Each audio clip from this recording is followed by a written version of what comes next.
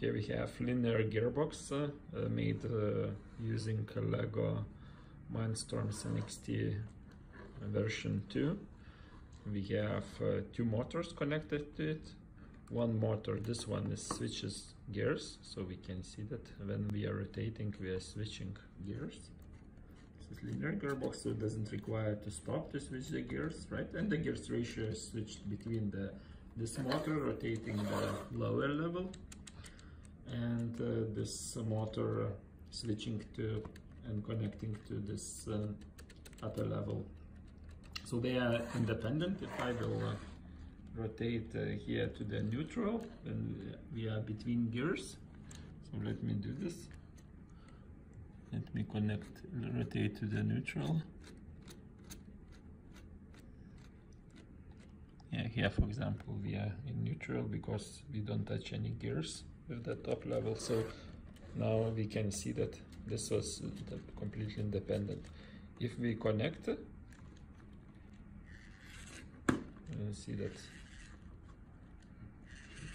motor can turn, but only reverse turns because it's connected. If I will rotate even more, even reverse disconnects. Yeah, now in between those gears, so both are independent.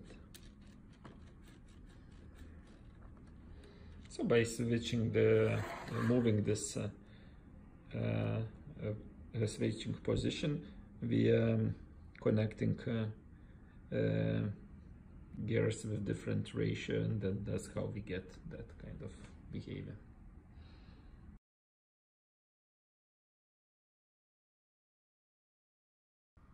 So let's run our LEGO model connected to Magic Draw. There is a transmission gearbox controller modeled in the state machine diagram, block definition diagram, user interface diagram to control this gearbox, which is connected to the model through the API for the LEGO.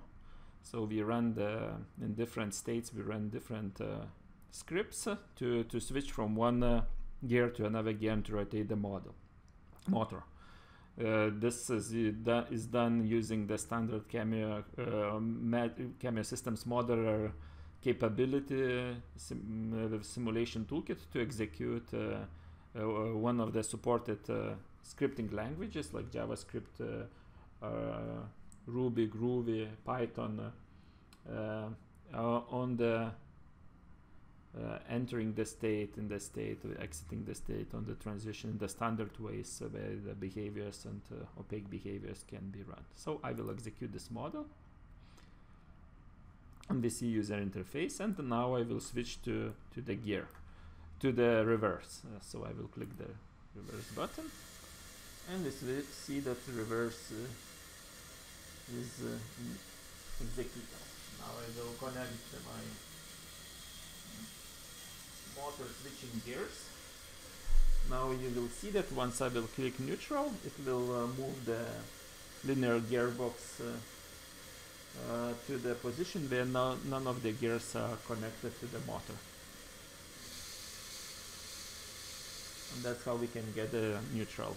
Now when we switch on the reverse, it will reverse back. If we will switch on the drive, it will switch to the driving where based on RPM, which is increased automatically here, we will get switching between gears.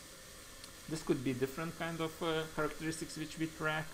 As you know, the gearbox depends on many characteristics when we switch the gears, but this is done by the controller, so we just imitate the controller and the model.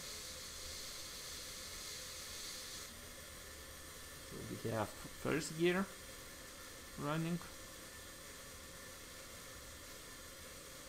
Once RPM will reach 2500, change event will switch to the second gear, and that will send the motor information how many degrees to rotate in what direction.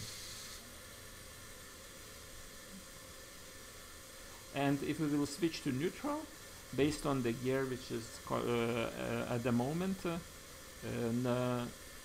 we would rotate back as many degrees as needed to switch to a neutral position. So we can be very precise because This LEGO motors are servo motors, so they are operated based on the single degree,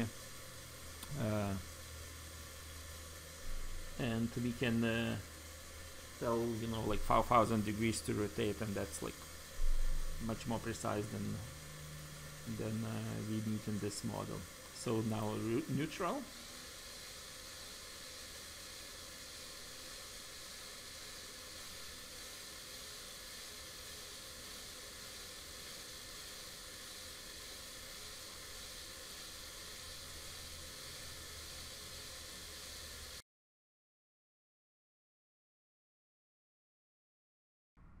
Now let's take a look how this model was created. Actually, how the interface with LEGO is controlled. So here we have the standard state machine diagram, and we have a library of opaque behaviors. So here we can see the specification. This is opaque behavior, and the opaque behavior has the body language field where we can execute, paste some code in specific language, and now we are using JavaScript. And here we see this this is standard API for this integration.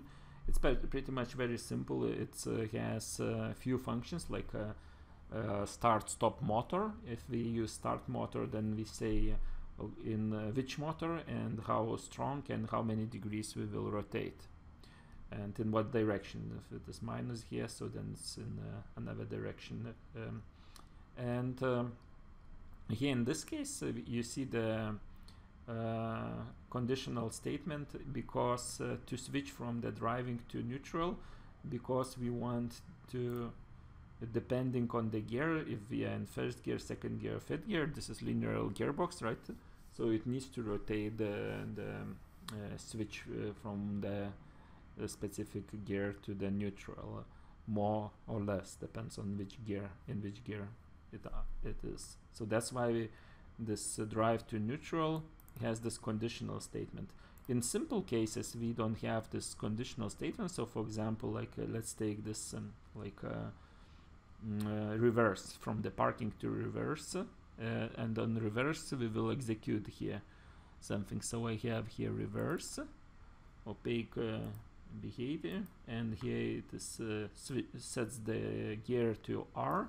So this is just a property in the block, and then API to run the operation to rotate the motor. Here we see this start run motor 0, 100, and this is rotations, right? So we will rotate this motor based on the gear, and then when we switch here, so we are rotating in each of the states, and between states we are switching the gears. So here we see this from the reverse to neutral. So reverse to neutral, reverse to neutral. Here we have this one. So from reverse to neutral, we are still rotating the main motor as the engine, this one, and we are switching the gear. So first motor is the gear switch, 100% strength, and then 1700 degrees to rotate.